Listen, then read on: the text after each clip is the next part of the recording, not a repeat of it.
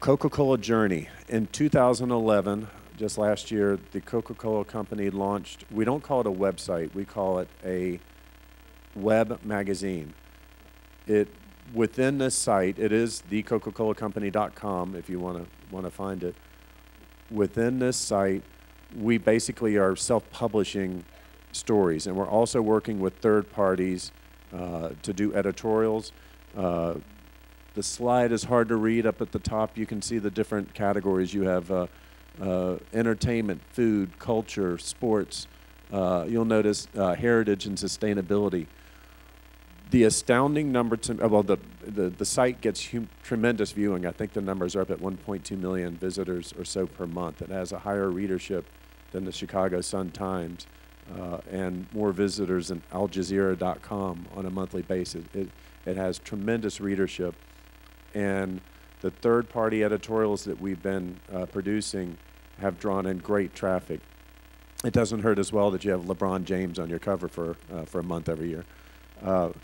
The second most searched site, or the second most viewed category after jobs is always number one, is heritage. It astounded the team that put this together, thought that heritage would just be a nice add-on, but that the sports and sustainability. The second most people coming in are coming in for heritage. And every single month, we dropped a third one month when they put a Coca-Cola cake recipe up there in the food channel, but heritage is the second most viewed site. Here's our page. Our team, our archives team, pins these articles, or we work with third-party people to write the stories with us. On there you can see we actually worked with the Ray Charles Foundation and wrote a story about Coca-Cola and music and the different ads that Ray Charles had done. The Coke and baseball one that's up on top, Coca-Cola, was actually responsible for Jackie Robinson breaking the color barrier in Atlanta, Georgia in 1949. So another good news story that we get out there. These heritage stories we pen constantly. The Journey team, editorial team, is excited enough about our heritage content that they're about to give us a whole separate section of the Journey website. So if you enjoy Coca-Cola heritage, stop by and take a look at the site. The other thing it allows us to do is to proactively work with different partners. I'm going to preview a story for you that's going to post probably by the end of this week. On November 12th, the famous Andy Warhol painting, Coca-Cola No. 3. Do we have any Andy Warhol fans? This painting is the painting that started the pop art movement. Andy Warhol did 4 Coca-Cola bottles. He did one in an abstract form, and then 2 others that he added different elements to. But Coca-Cola No. 3 was the only one that he painted, and it's beautiful. It's hand painted. It's just a perfect rendering of the Coca-Cola bottle, and he put it on display in an exhibit called The Grocery Store, where he also then painted Brillo pads, the dollar bill, and some of the other Andy Warhol elements. Christie's is going to auction this on November 12th, and the expected price tag is between $40 and $60 million. So Christie's, having read Journey, approached us to help them spread the word about the auction.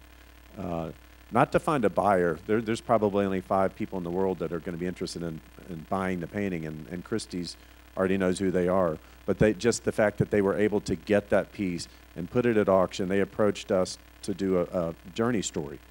So this video is not great looking at the beginning. Last week I was in London and we recorded this video with Christie's.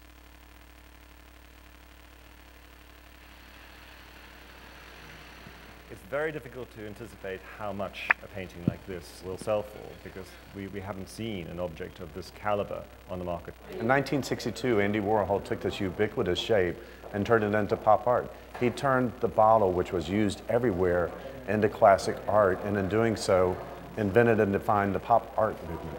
He loved the idea that a king, a prince, a man in the street would enjoy a Coca-Cola in the same way and would enjoy the taste, and therefore he liked his art to have that same totally popular sensibility. He concentrated on the Coca-Cola bottle because it was the most popular, and is still one of the most popular images. This painting is one of my favorite paintings of all times. The beauty, the simplicity. This is pure, hand-painted perfection. While it looks so simple, the technique and the work and the skill that Warhol exhibited to create this painting is just astounding. Already we're feeling a huge amount of anticipation for the sale. The estimate is $40 to $60 million, so we have high expectations.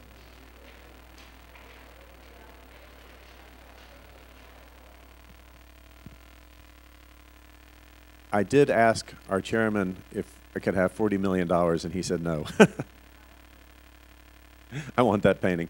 On this particular story, the Coca-Cola funded the video itself. We hired the film crew, we did all the editorial work, and we produced the video.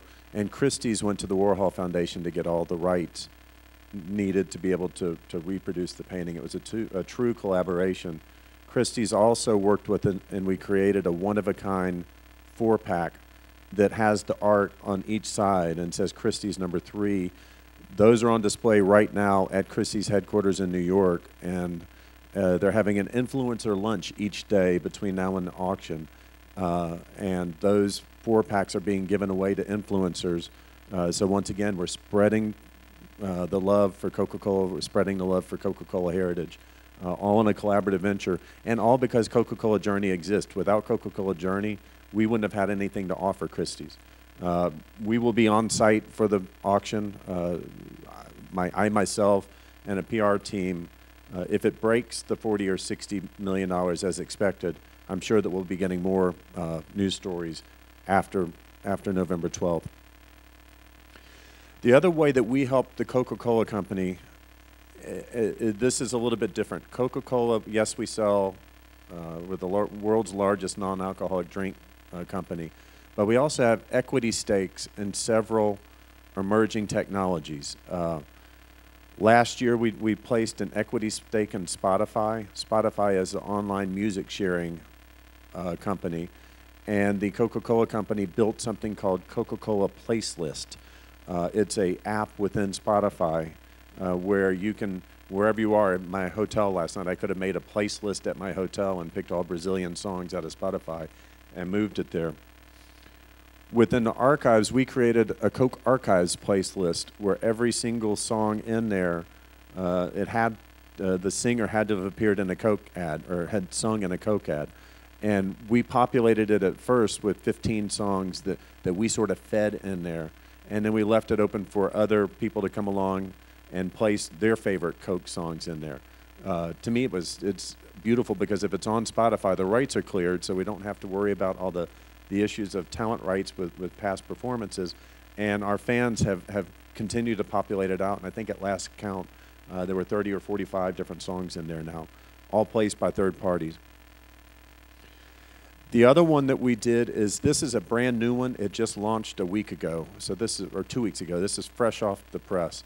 Do we have any Lady Gaga fans out there?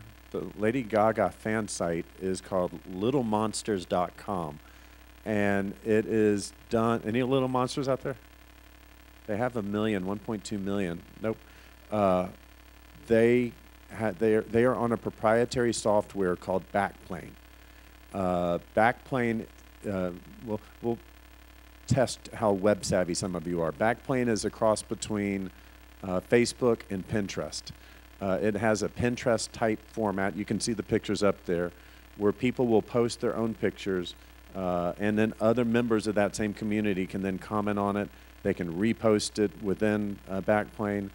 So Backplane is proprietary software developed for Lady Gaga's management team to manage the 1.2 million Lady Gaga fans.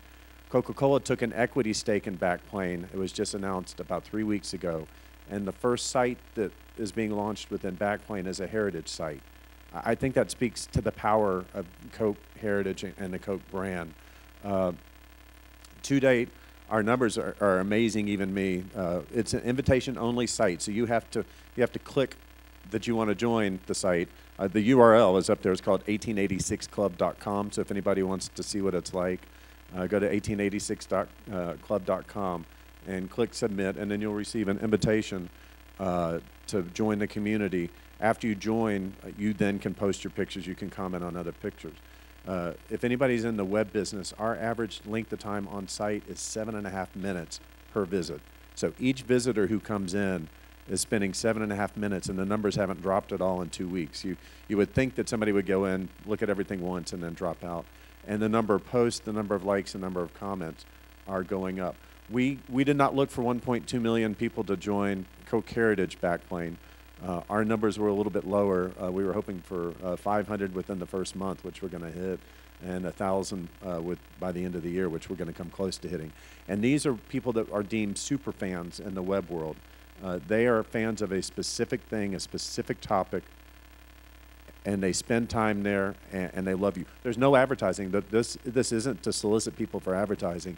This is to give our super fans a place to meet each other and trade bottles. If anybody from Brazil joins Backplane, where'd my can go? If you post this can with the World Cup graphic on it, you will get people immediately going, will you send me one of those? Trading cans and bottles and different packages from around the world is a huge hobby, both on Facebook, and we're hoping to capture it on Backplane as well.